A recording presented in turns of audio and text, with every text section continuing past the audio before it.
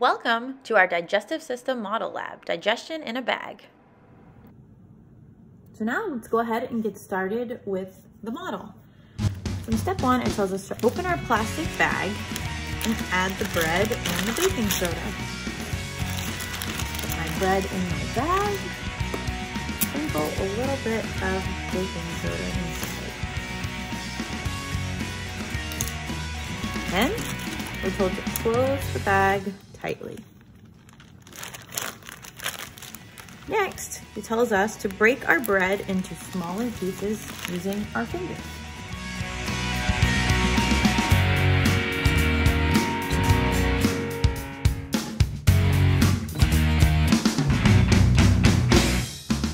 So once my bread is all broken up into smaller pieces, as we see here, it tells us to add water into the bag, seal it back up, and swish the bag around to break the bread into even smaller pieces.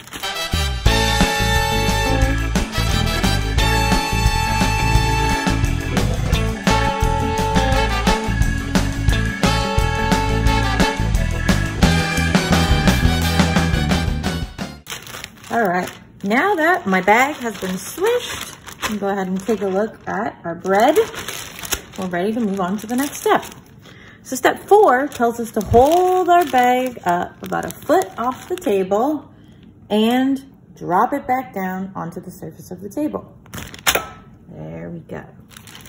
In step 5, it tells us to add the vinegar, which is actually a type of acid called acetic acid, into our bag. We want to quickly seal the bag up and start to swish again like we did in the previous step.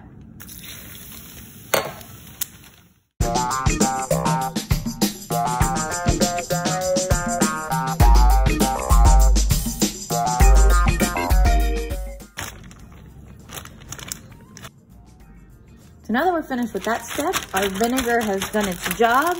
We've swished and churned our bread until it looks like a big, soupy, liquidy mess. We're ready to move on to our next step. Now we're told to open up the bag and absorb the nutrients with our sponge. So I'll go ahead and, this is sort of the yucky step. Go ahead and let our sponge absorb all of those nutrients. Once they're absorbed, I'm going to pull my sponge out and transfer it into my blood vessel, which is my separate cup.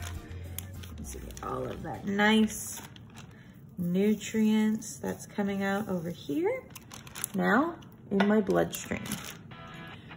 Finally, we'll move on to our step where we take our paper towel, go ahead and place it inside to soak up any remaining water. We'll then close our bag up and get rid of all of this waste where it belongs, in the trash can.